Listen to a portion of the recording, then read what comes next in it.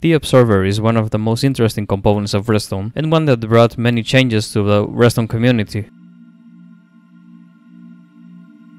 Welcome to a new video of Big Brother 161, and today we will see the observer and many of its characteristics, so let's begin. We begin seeing its crafting recipe, where we can see it is built with 6 cobblestone, 2 pieces of redstone dust, and a quartz, and that's how we obtain an observer. The first thing we need to see is that it is a directional block. As you can see, its front side is this face shape, and its back side is this piece where it emits its redstone signal. In order for us to give a direction to the observer, we just have to place the block, and the observer will be facing in the same direction the player is.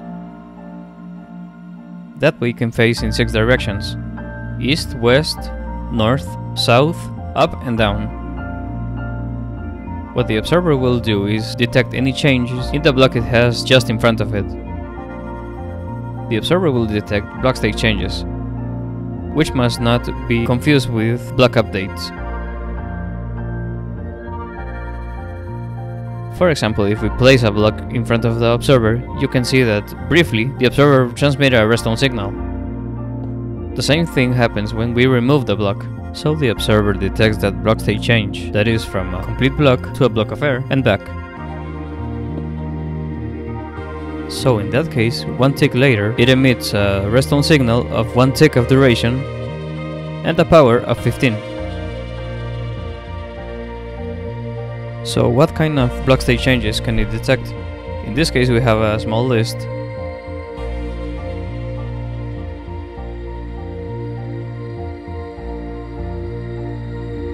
For example, a change of cross-dot configuration of redstone dust, opening and closing a fence gate, opening and closing a trapdoor,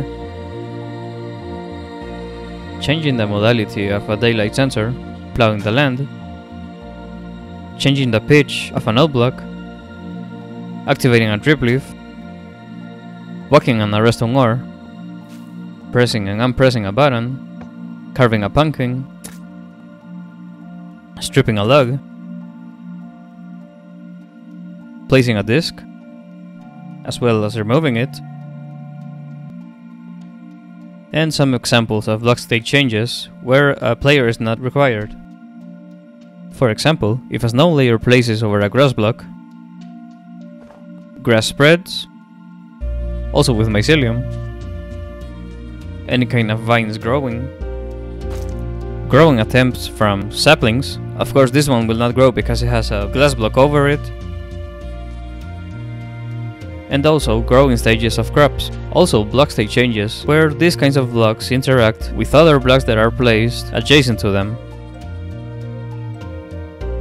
just like iron bars, fences, glass panes, nether brick fences, walls, stairs.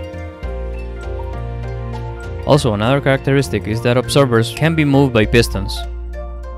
And also they emit a redstone signal when detecting that they are placed in front of a new block. And so they detect this new block and emit a signal. This works for the extension as well as the contraction of the piston. Also, an observer can detect when another observer is detecting a change, which allows us to make these observer chains.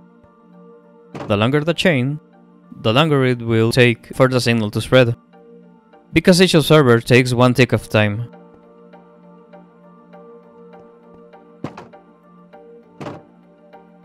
And here we have an example where we have observers in the sides detecting each observer of the chain. This way we can see the signal traveling. A very simple circuit we can build using observers is this one. Since the duration of the pulse emitted by an observer is only 1 tick, a sticky piston can only push or pull back a block during this signal duration, since it requires a longer time in order to do 2 actions in the same signal. Here we can right-click the node block,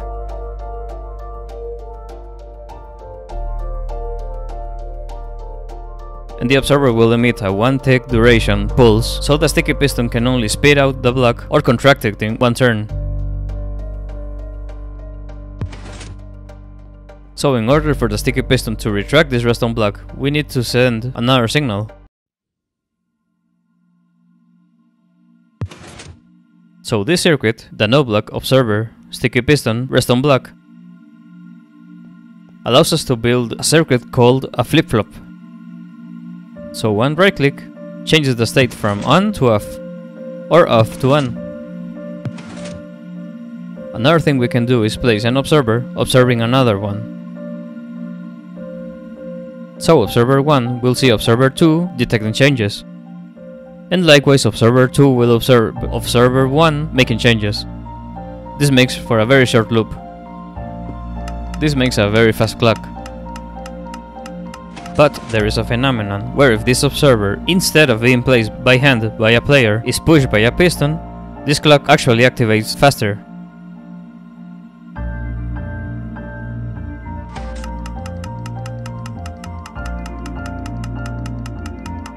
This one is also known as a 2-tick clock. This clock fires each 2 ticks, or what is the same, 5 times per second.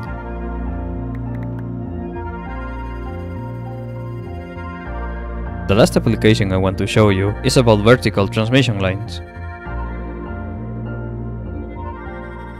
So, transmitting a signal horizontally isn't that difficult, it's just a redstone dust line, and if the signal gets too long, we can make use of redstone repeaters. But vertical lines have always been a headache, especially when you just want to make them 1 block wide. So this is an expensive but compact solution, which also takes some delay. You can see in this case, observers are facing down.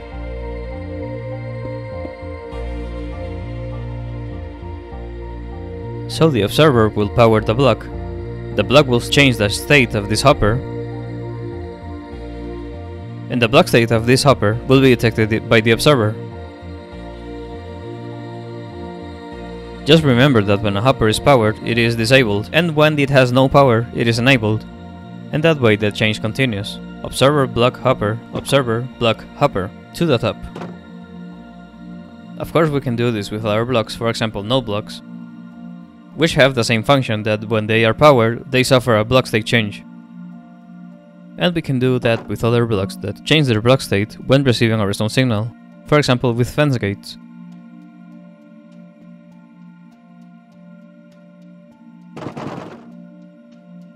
Well, it has been a short video reviewing the observer.